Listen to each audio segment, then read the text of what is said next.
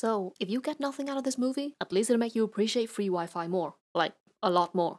Till the end of the world, this movie follows two survivors of a plane crash in Antarctica who have to work together to keep themselves alive and find help in time. Now we have Chao, who plays an arrogant millionaire who's kind of obsessive with his image and money, and he also does no squat about the natural world. Luckily, the other survivor, the woman, who is played by Zishan, is a natural scientist who's apparently smart enough to make some guesses to figure out what to do and find help in time before the polar night comes and practically freezes them all to death. So at the beginning, when these two start out on the plane, and you know they will eventually get isolated on an ice island, you're like, this is getting romantic. But after about 20 minutes watching them battling starvation, snowstorms, drowning, and expired canned food, you're like, yeah, I know Chao's hot, but no thanks. I think I prefer civilization, where I can, charge my phone. And that's to say that this movie is very realistically done. And at some point, you just stop praying. Like, just please send someone to rescue these two poor people. It's 2 hours of what can happen if you're left on an island with nothing but eyes and no sunglasses. There's about 8 minutes of romance and a really cute pet penguin. So should you give this movie a try? Well, not if you're expecting this kind of eye story, like